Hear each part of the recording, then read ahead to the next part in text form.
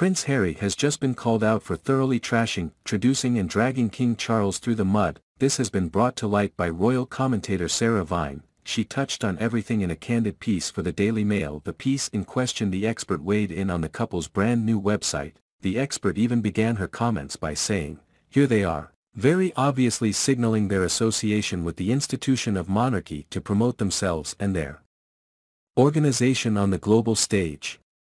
Read more.